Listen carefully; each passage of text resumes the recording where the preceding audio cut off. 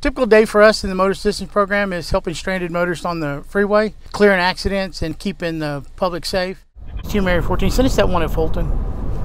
So we tell people, you know, being on the side of the road, just because you're even on a wide shoulder, does not mean you're safe at all. Get that vehicle off the roadway for your protection, your safety. When you have a flat and you're out here driving on the freeways, you want to get it off the freeway and not put yourself in danger. This is a typical example of what not to do. And these wreckers come and they take you off the freeway for free, and they'll change your tire at the next exit. If your car just dies on you and you have no choice and you're pulled over on a shoulder, have your flashers on. Stay in your vehicle. Do not get out. Call the 713 call M.A.P number, and one officer will be dispatched to you to help you get you off the freeway. So it's our motivation as well to get people off the freeway, because it gets us off the freeway quicker.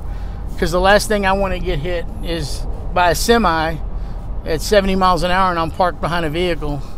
45 northbound before the North Main exit on the right shoulder. I'm out on a handicap tag. Elderly female was out of diesel. In the M.A.P program, we don't carry diesel. All we have is some gasoline. My car, old 84 diesel, just quit on me. This is the typical kind of person we like to help and get off the road and keep them safe. Cold out here and I'm scared as hell, but God sent an angel.